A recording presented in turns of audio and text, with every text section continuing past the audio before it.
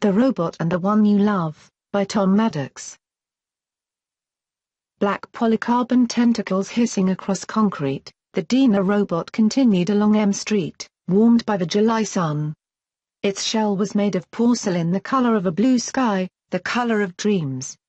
Sitting in the controller egg at home, Jerome squirmed, feeling as if someone was scraping his skin from the inside.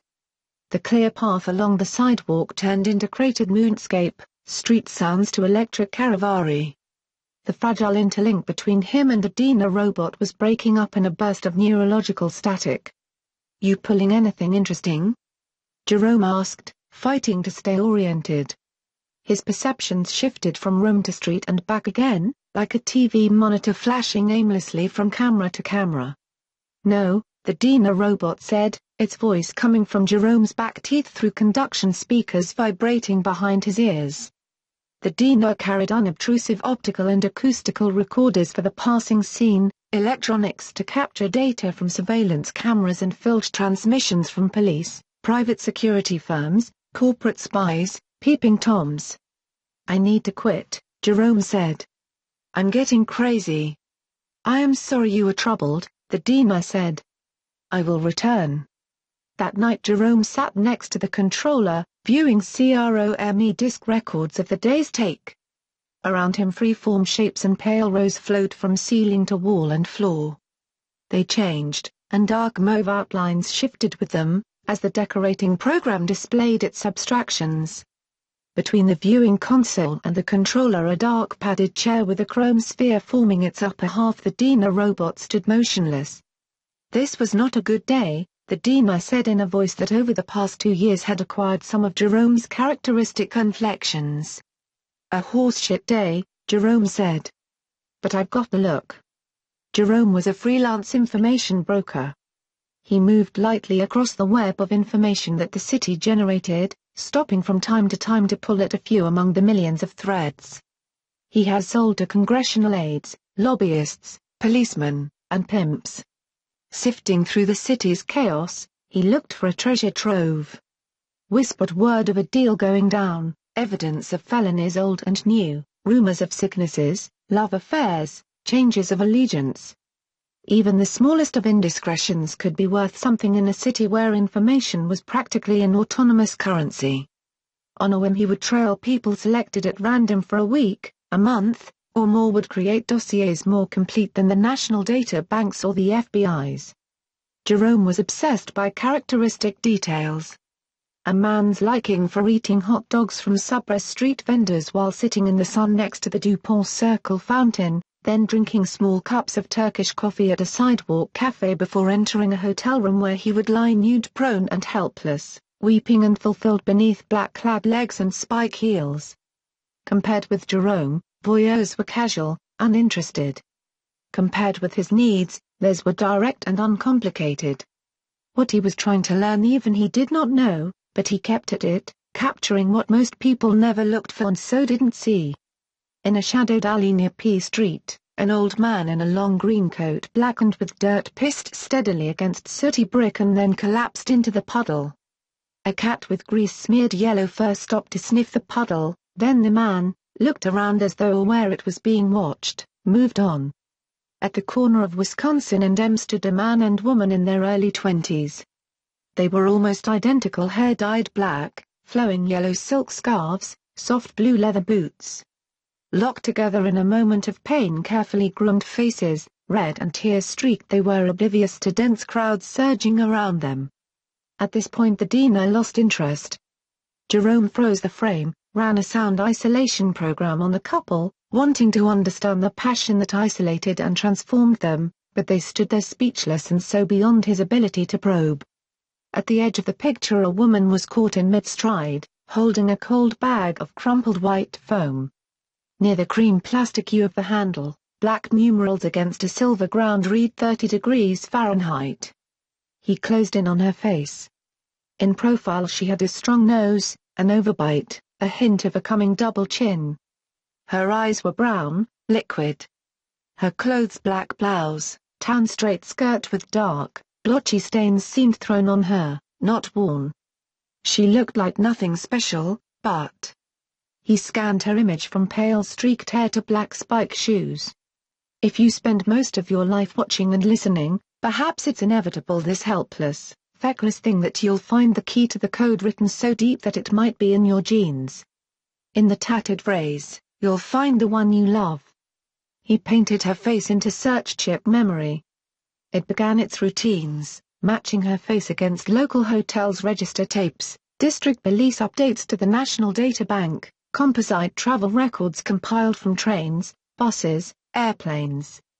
And there, on the passenger list of a United flight that had come in 3 days earlier from Miami, she turned up. But Jerome was asleep when that happened. Only the Dina was awake to hear the bell ring, and it moved with a ripple of black tentacles across Rose and watched her face begin to expand across the paint screen, color and shape flowing as if someone were dropping pigment into invisible set forms. The Dina extruded a black cable and plugged into the search chip interface, which gave all it had on Connie Stone. From atop the Riggs Bank at the corner of M and Wisconsin, a flat, black camera sat on the Golden Dome and watched for any of 8 Sons of Brightwater descendants of Hiroshima survivors rumored heading for the base of the Washington Monument with 2-kiloton suitcase bombs. This was a CIA search program, and Jerome had piggybacked it to look for Connie Stone. It was not, however, the CIA's camera but a Safeway sidewalk sentry, a blue aluminum box surrounded by fine wire mesh that spotted her getting into a yellow cab on Wisconsin Avenue near the National Cathedral. She still carried the cold bag, and in close-up her eyes were red-shot, tired, and wary. Jerome's search programs had a fix. They sounded the alarm to tell Jeremy she had been found. Jerome sat at his console and watched the cab's coordinates trace a path along Connecticut Avenue toward downtown. Now he had her. What should he do? When the cab dropped her on K Street in front of the New Millennium Hotel, 18 stories of silver glass, he was watching through the hotel's entrance monitor, and he thought, first, Connie Stone, I've got to find out who you are. Until 3 years ago, she had been just another medical lab assistant. Then, according to the National Data Bank, her employment history went off record and stayed that way. She did not marry or otherwise change her name and did not appear on unemployment compensation, welfare, or disability rolls. More peculiar yet, she had disappeared from credit records as well. The state of California might forget her, Jerome thought, but Master Chip, Visa Bank, Amex? No way. He had to dig in forbidden ground to find her. A quick raid, very quick. Their reprisals were vicious on the IRS records indicated a complex arrangement with a company named American Bioforms, which somehow was not her real employer. The IRS knew this but didn't mind. It was getting its cut of her salary. The Dow Jones computer coughed up a string of parent companies and blinds terminating in a Caribbean bank. Home free, the bank's computer told him she was working for IG Biotrami in the Dominican Republic. Finally, the CEO Intel Digest told him that the IG Biotrami compound was located on the Dominican Republic's northern coast near a little town called Sajua, a place with a strange history. In 1940, Rafael Trujillo, an almost forgotten 20th-century dictator, had invited German Jews to come to the Dominican Republic and promised them sanctuary in their own town, Sajua. A few Jews had come, but over the years their numbers dwindled, so that by the end of the 20th century there were none left. A few decades later, in came IG Biotrami and a horde of Germans, very few of them Jews. And a few years later, in came Connie Stone. Looking at life as a secret sharer had put some very strong talk on Jerome's already strange worldview. He walked a path signposted with paranoid conceits and occult symbols, some real, some at least arguably real, others purely delusional. Connie Stone's blind employment history. Associations with genocide, old dictators, German cartels, it all reeked of geoconspiracy, multi-corporate plot. Jerome lit up like yellow phosphorus in sunlight. Locate L.G. Biotrami Sajua Data Processing Station, he said, beginning the instructions to his computer. Call and institute mole programs. Compile user data, establish operating system codes. Load virus and execute. Terminate on unforeseen interrupt, and restart only on verbal authorization. It might take days to penetrate the corporation's security shells, but he was betting the IG Biotrami computer would fall. Connie Stone sat beneath a green, white, and red umbrella. Blown in summer breeze, her hair was tangled around a red plastic barrette above her left ear. She wore a tropical print dress, red and blue and green flowers on a white background that rode to her thighs as she sat with her foot touching the white bag of crumpled foam beneath her table. Her skin was pale white, lightly freckled. Her look was vague. Speaking out of bright sunshine, Jerome said, "Hello." The Dina robot stood beside him. "My name is David Jerome. You have a problem." Perhaps she thought of running. Her knees clattered against metal struts beneath the table. "Go away," she said, hostile but still sitting, presumably concluding that he was no threat nor was his robot. "I don't know what's in the bag," Jerome said, "but it must be perishable, so you can't carry it around much longer." "What are you talking about?" "IG Biotrami." He had leaned over the table to whisper the name to her. "Whatever that is, I guess you stole it from them. If you play around, they'll find you." The Dina watched. She was half up from the table now, the muscles of her face taut with something that could be either fear or outrage. Jerome still leaned over her, and in that moment the Dina's tentacles moved beneath it in agitation. Something it didn't understand was going on here. They sat in Jerome's living room. White light from the walls was shaded to purple in translucent polycarbonate couch, chair, and settees. Red speaker film framed in chrome stood next to a clear rack of AV equipment in matching red and a silver 2-meter screen. Purple holographic letters dangled in space over sliding glass doors, asking "Are we not men?" "You want in on the money," Connie said. "Sure, but look what I'm worth to you," Jerome said. "You've been hung up, stuck with whatever you've got there. Maybe some help you were expecting, somebody you were expecting, didn't show." He waved away her attempt to answer. "That doesn't matter. I can arrange things so that IG Biotrami won't find you, and I can put the money anywhere in the world you want it. You won't be sorry." "There's one thing you have to tell me," Connie said. "It's too creepy otherwise." "How did you find me?" "I saw you on the street. I saw you, and I wondered why you were carrying that thing, who you were. It's hard to explain. Come here, and let me show you."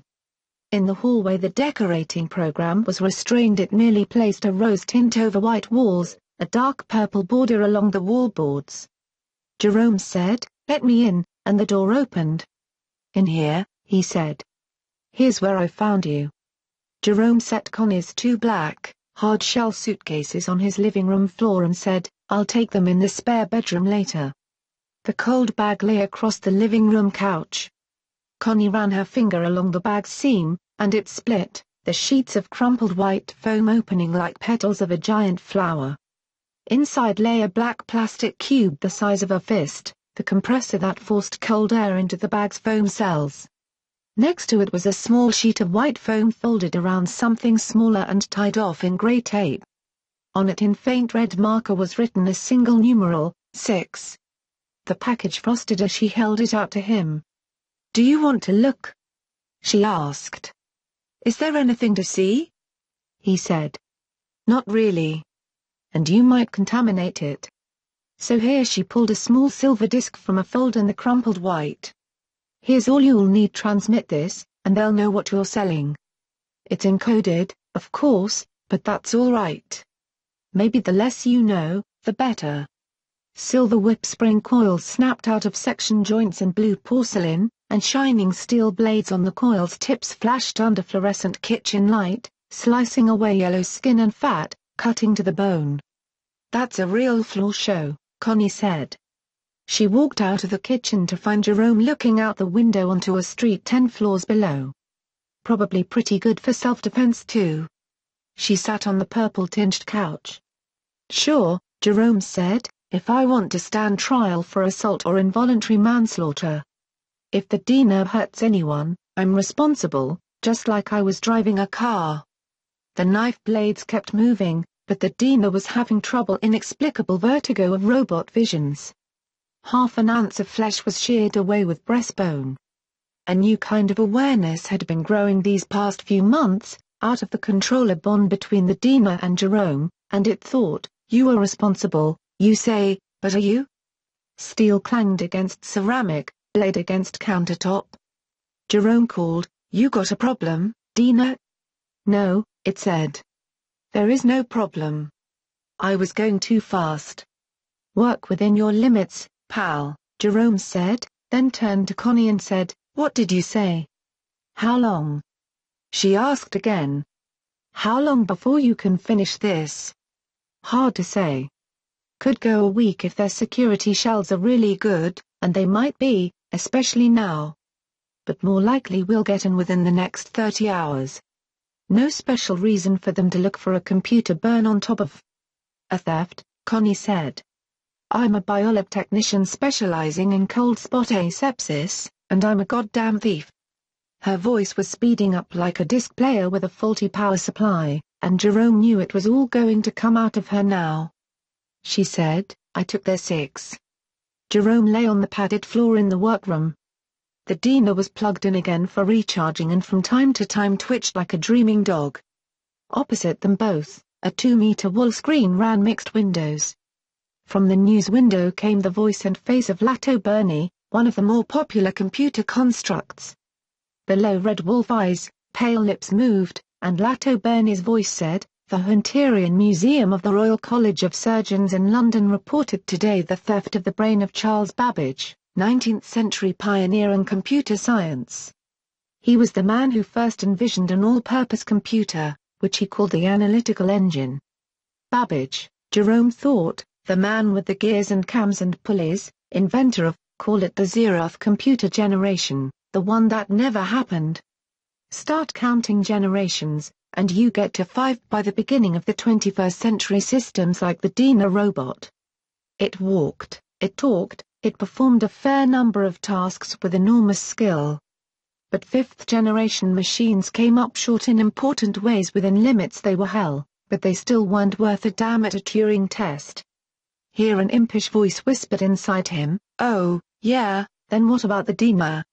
Because Jerome had stopped thinking of the Dina as a machine long ago, never mind its limitations.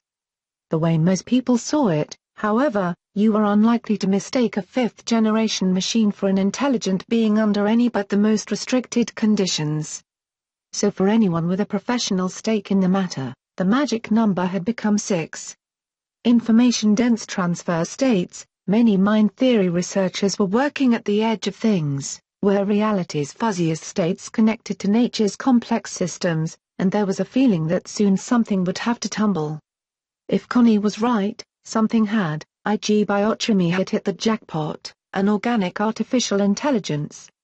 Then it died, this little bit of flesh, poisoned by a series of metabolic irregularities that IGB desperately wanted to examine. And they would have if Connie hadn't stolen the remains. "Signing off, babies," Lato Bernie said. "Let's hear it for Charlie, eh?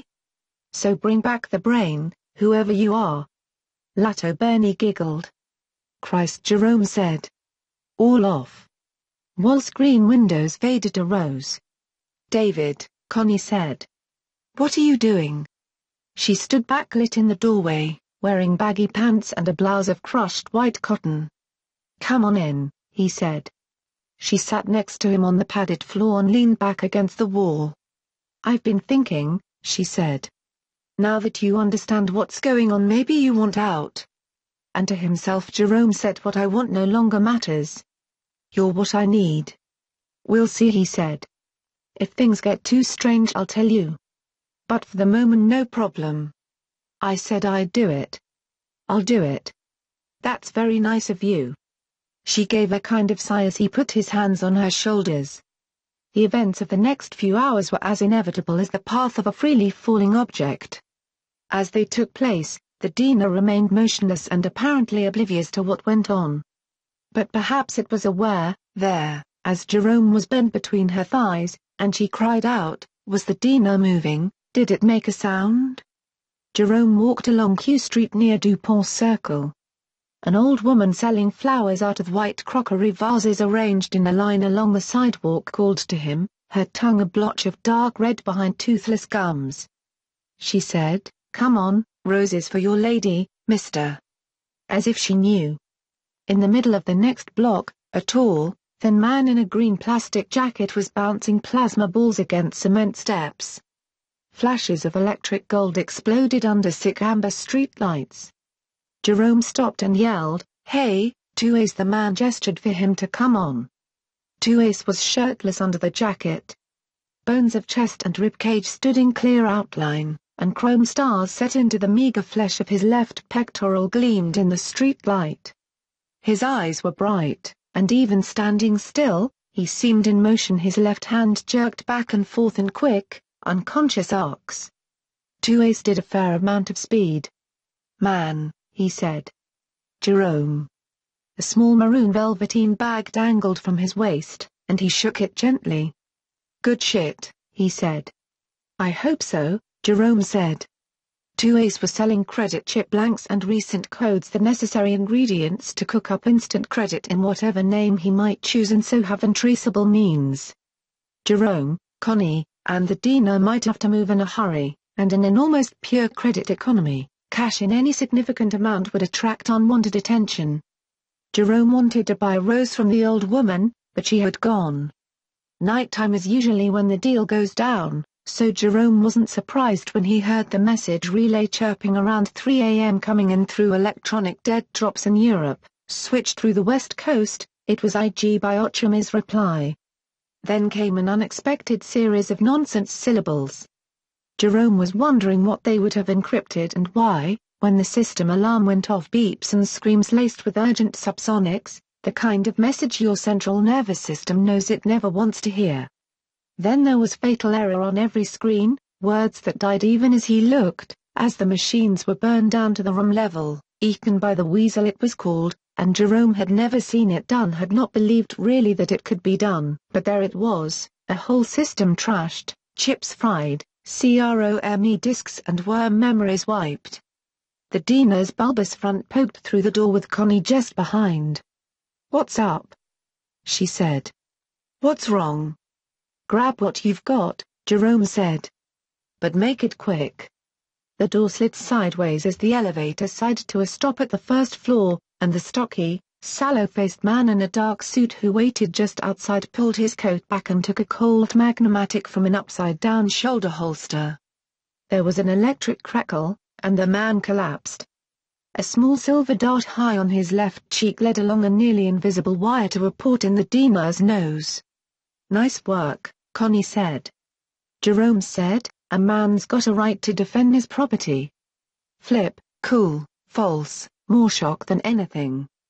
Jerome was already much deeper into bad shit than he'd ever dreamed of being. Connie was on her knees by the prone man, taking the gun from his hand. She put the dark Kevlar barrel to the man's mouth and whispered, "I ought to just kill you." Paralyzed, he looked at her through hatred and pain. "What's going on?" Jerome asked. Connie looked at him, something crazy in her eyes. "No," the Dina said, its small-voiced cry punctuated by one subsonic pop as she fired. Bax Patla put red lace work on her white sleeve. Blood and fluid leaked across black and white tile. "Come on," she said. "Don't just stand there, come on."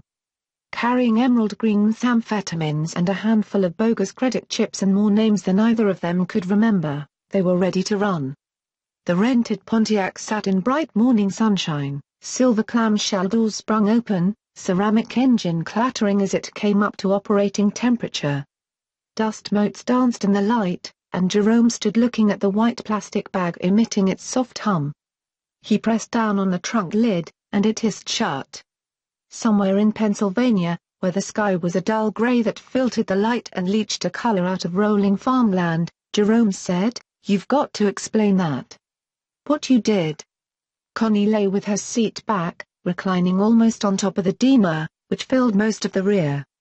Her face was toward the car's ceiling, her eyes closed. "David," she said, "I had to kill him.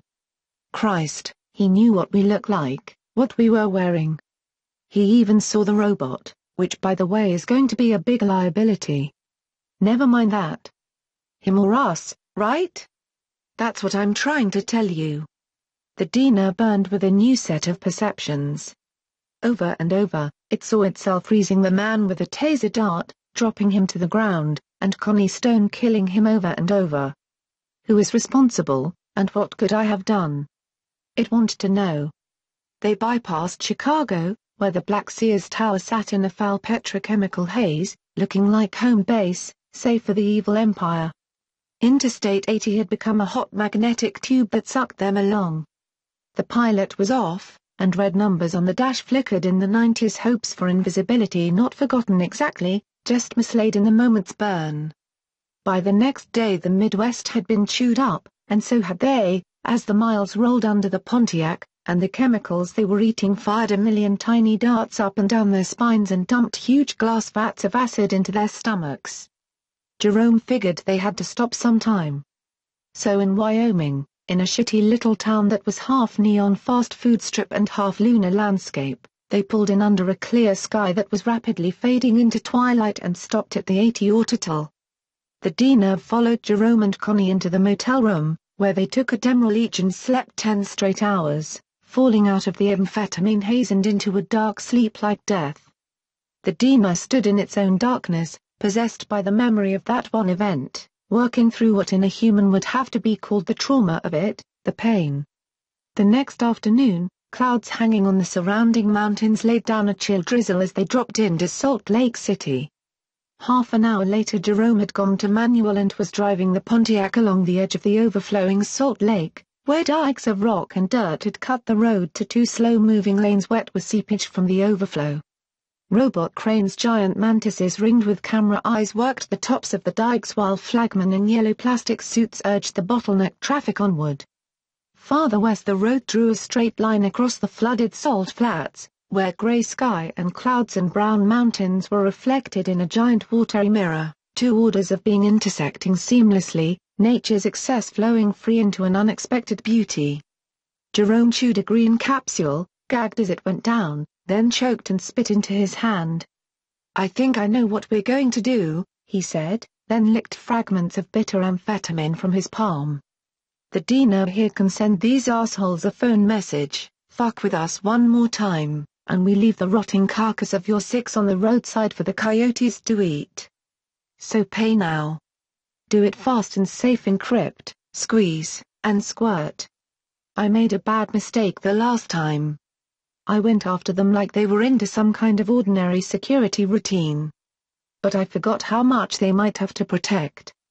And I forgot how quick they are," Connie said. "And how mean. Yeah. Anyway, I think we've run about far enough." Jerome had always had apocalyptic associations with Nevada. Words like test range, underground explosion, and dead sheep came to mind. But that's where they ended up, in a small town just over the border, burning under the day's fading sun, where signs promised investors cheap entry into the next Las Vegas. All were faded to near illegibility. Their room had steel furnishings, eggshell blue walls. The lobby of the Flowing Sands had been late 20th century pseudo-Lux, white ceramic and red Norgide, chrome, multicolored lasers running mindlessly through their programs.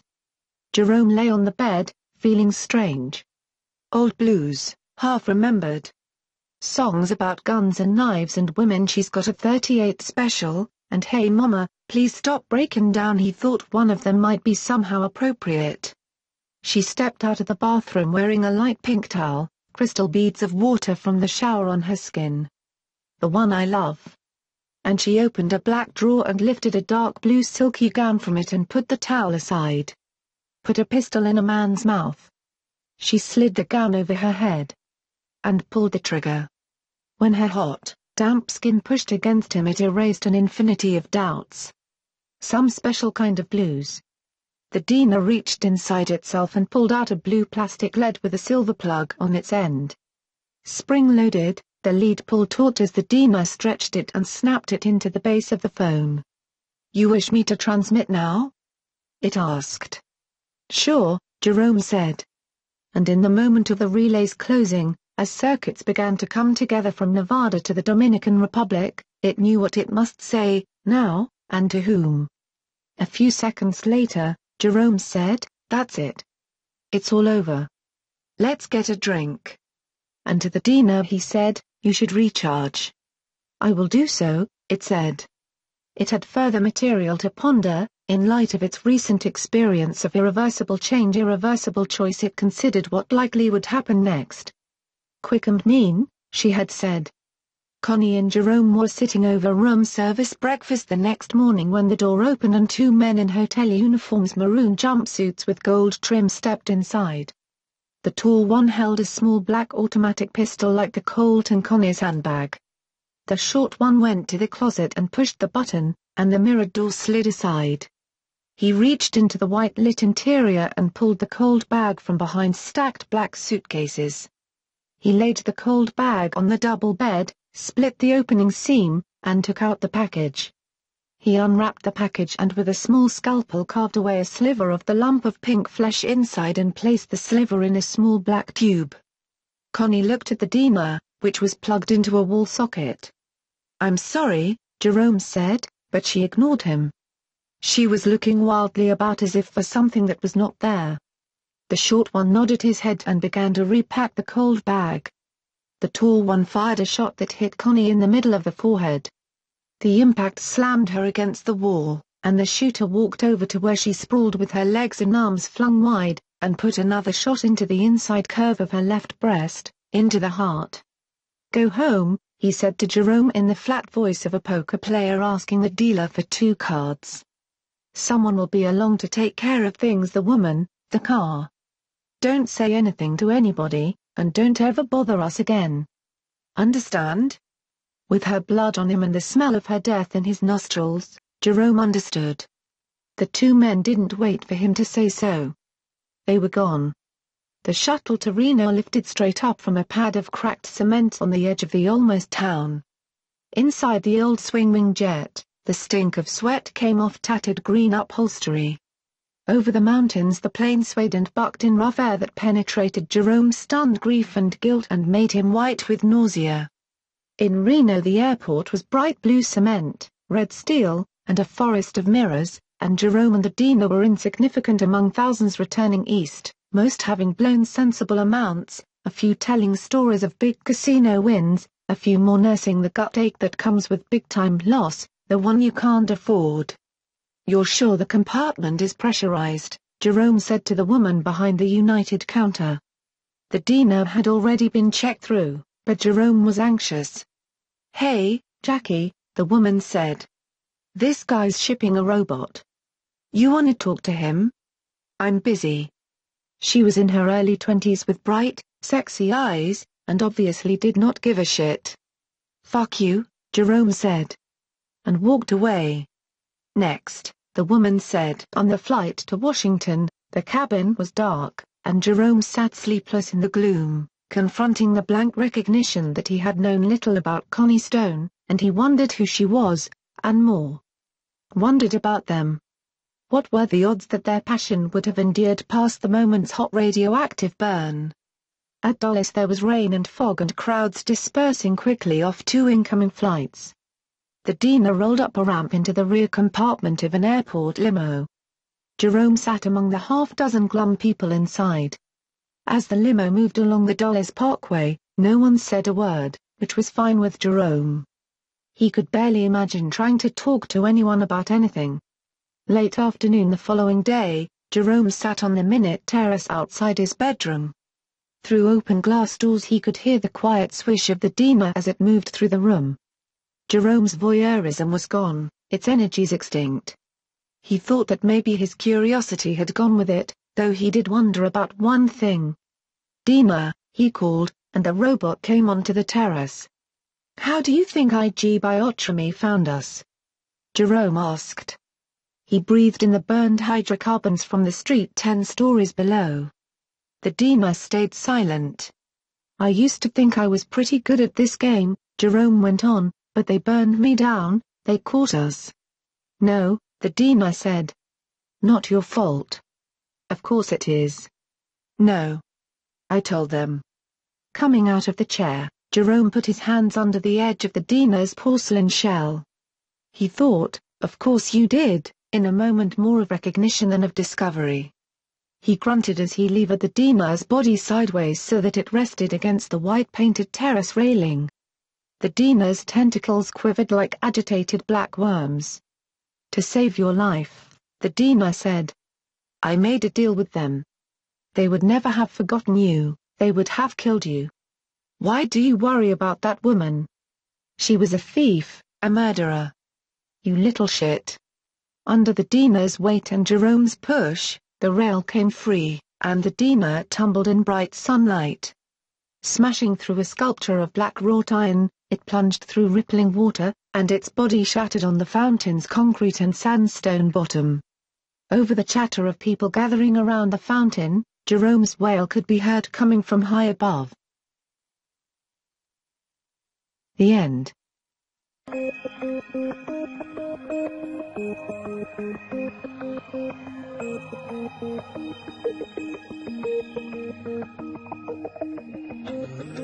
This story was brought to you by the YouTube channel, This Week in Audiobooks.